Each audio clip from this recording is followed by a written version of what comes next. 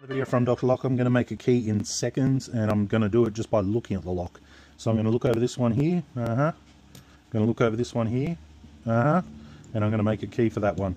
And I'm going to make it without doing anything, not without removing the lock, not with pulling the leaves apart, nothing. And I'm going to show you why these locks here are so much more superior. Okay, so now we've just had a look over it. Let's make a key to it without anybody knowing.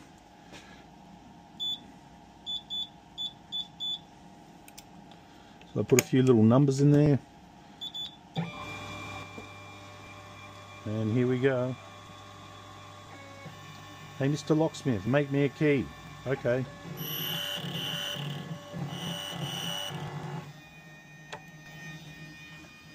Okay. And look at that. Works first go. Alright, so let's go over this. The reason this can be done is because there's a flaw in these particular type of locks.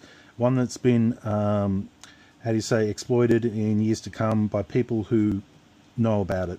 So I might as well tell people how to know, might as well tell people about it so they can protect themselves.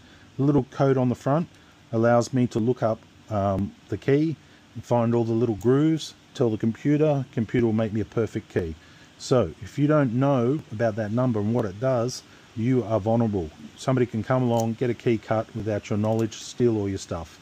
These is a tubular lock. We put these in place of these locks. We've done, I don't know how many hundreds of thousands of them.